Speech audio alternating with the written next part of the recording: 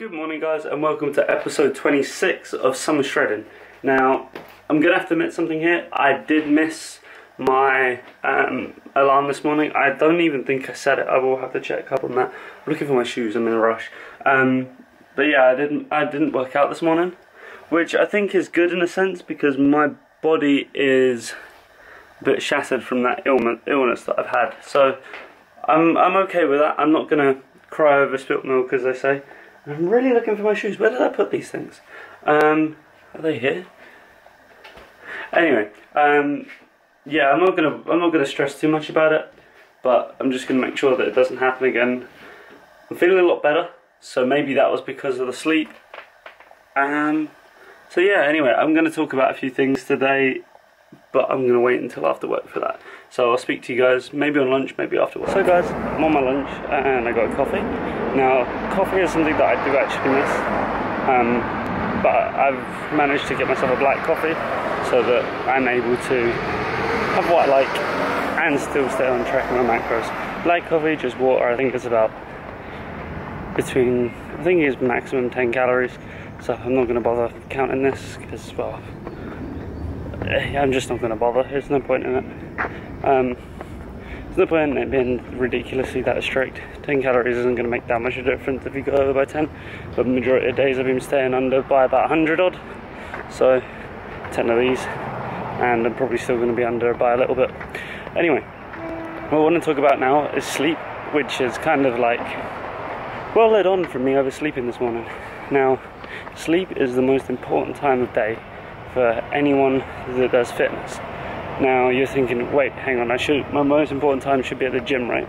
Well, no. The most important time of day is when you're sleeping. REM sleep is when you're repairing, getting ready for the next workout. Without sleep, you will not be able to hit the next workout. Now, yes, as important as that is, to hit the next workout, make sure you're able to do it. Because if you're overtired, undertired, you're not going to be, well, undertired, it's not going to be a problem. You can have like naps and stuff.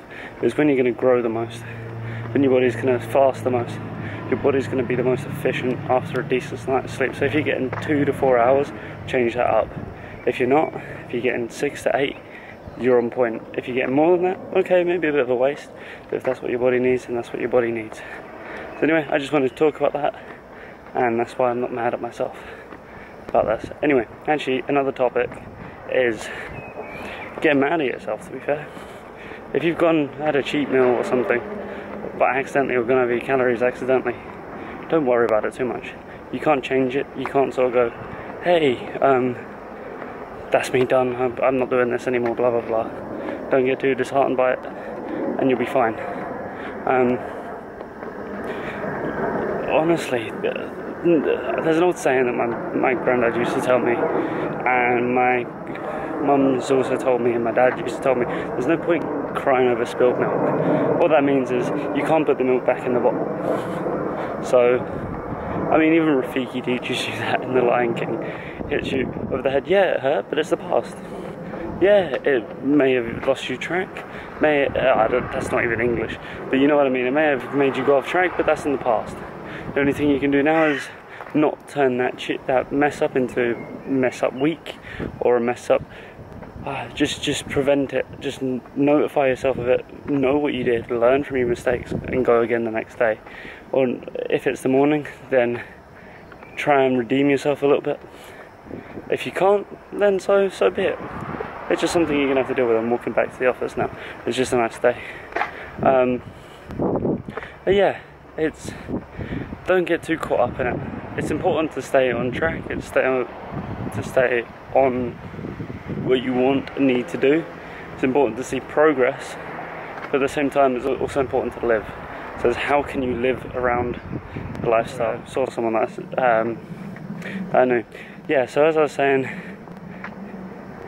gym around the life around the gym.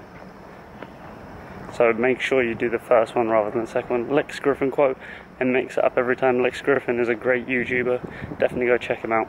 I know you probably don't need me to shout him out, but just in case none of you have heard of him, go check him out.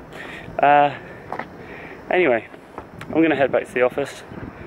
It's been a nice day. Hopefully you've learned a little bit on this lunch break.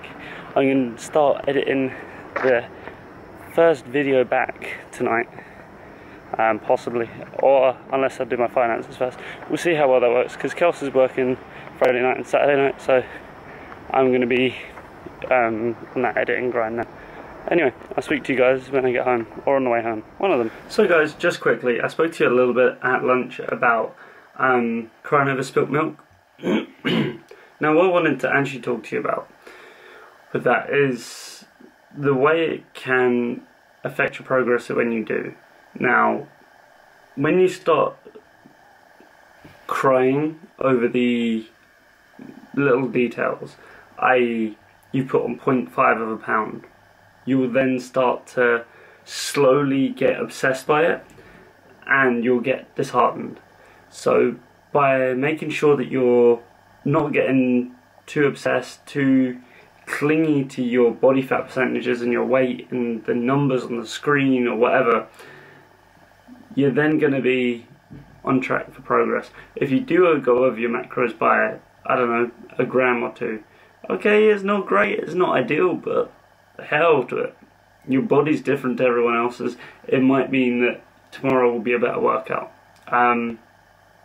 The only thing that I will say that you need to be panicky with is your water intake in your sleep.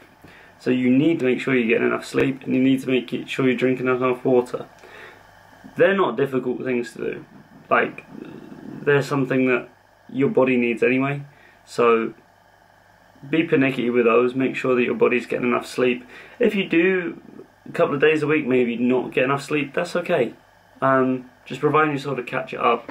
Your body will tell you with those sorts of things, like when you're thirsty, you're really getting dehydrated. When you're not thirsty, you could probably have a drink anyway, but you know, it's just things like that. Just listen to your body and it will tell you exactly what to do.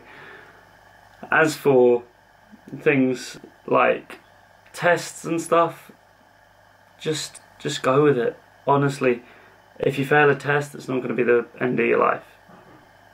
Unless it's the test to say if you're a father or not. Anyway, which could possibly make your life better. Anyway, that's a different discussion. But yeah, so don't fret about the minutiae details too much until you're at that stage where you're getting paid for it, or you're going on stage or something like that. So don't worry too much about it. I'm not going to worry too much about missing the gym this morning. I'm going to make sure I hit legs and front delts tomorrow, and I'm going to have a fantastic time about it. So I'll speak to you guys tomorrow morning.